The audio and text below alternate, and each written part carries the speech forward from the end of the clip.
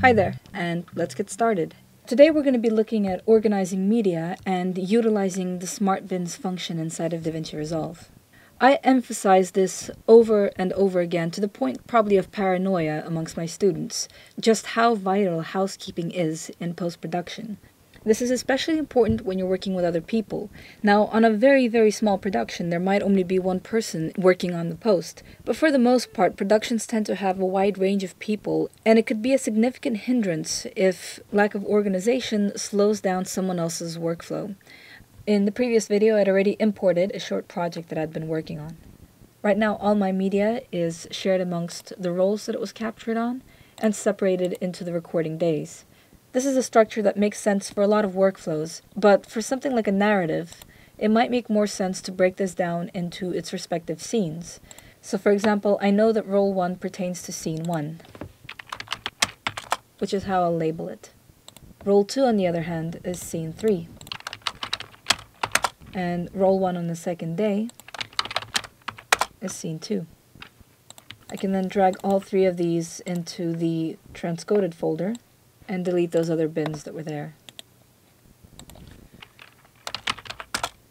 I could also now import my audio folder and create the bins for that as well.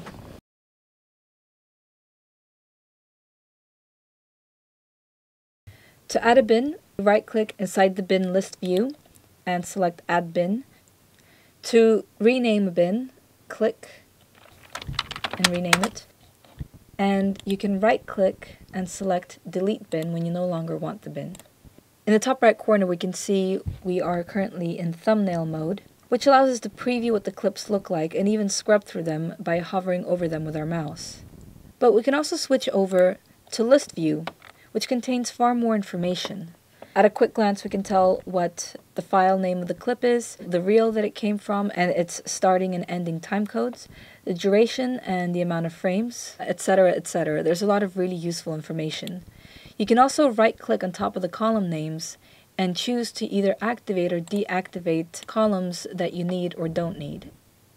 You can click and pick up columns to rearrange them. You can also organize your clips by clicking on the name of the column and clicking again to reverse the order.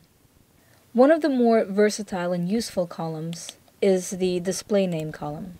This is the name that will appear on the clips when they are imported into the timeline. By default, they're non-human readable names as taken from the camera, but you could choose to rename these to something more human-friendly without ruining the original file path from which it came. What's also cool about this column is that it allows for a certain level of coding that integrates the metadata of the individual clip. So let's say in this clip, I determined that it's scene 1, slate 1, take 1. I can input this information into the metadata panel. Let me just do this for a few of these.